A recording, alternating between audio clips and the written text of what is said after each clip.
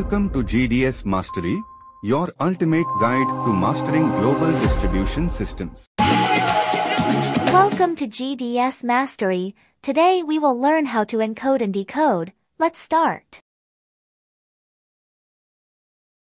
The travel industry relies on 2- or 3-letter codes to denote cities, airlines, and other information, so it's important to know the correctly formatted information or how to find it. Your customer is asking to travel to Tucumán. To encode, that is, to obtain the 3-letter city code when our starting point is the full city name, enter the transaction DAN Tucumán. The 3-letter code is displayed. The opposite of this process is known as decoding. In this case, you already have the 3-letter code, but you want to know the full city name it refers to. For example, let's see which city is represented by the code YMQ.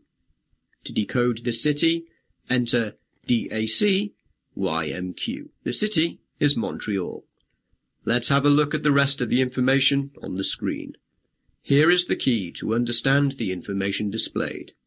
Airports are represented with the letter A.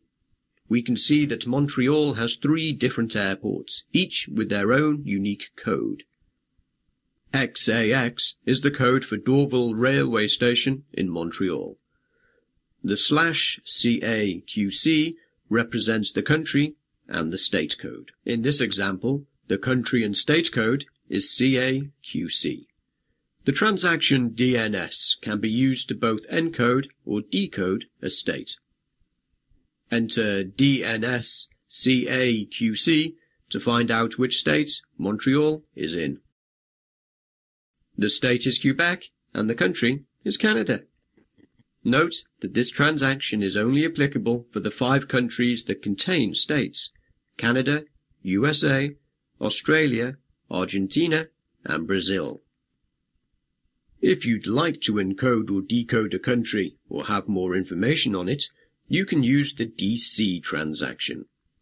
Let's say you want to find out what the country code for Mexico is and what currency is in use there.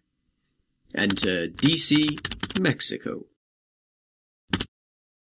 On the first line, the 2-letter country code, country and region, and the IATA area it falls under are displayed.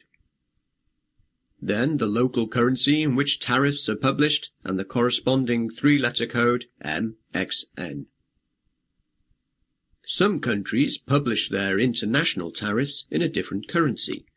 In our example, international tariffs are published in US dollars with the 3-letter code USD. Your customer wants to fly with Brindabella Airlines, and you need to find the airline code.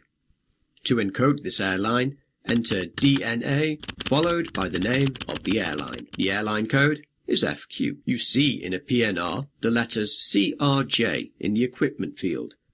To find out what type of equipment it refers to, enter DNE CRJ.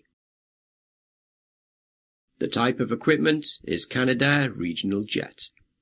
The minimum capacity for passengers is 50 and the maximum is 86.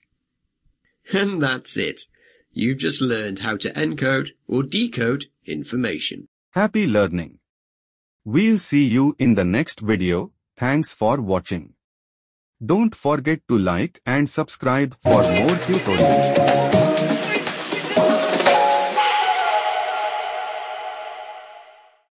Thanks for watching GDS Mastery. Don't forget to subscribe for more travel industry tips.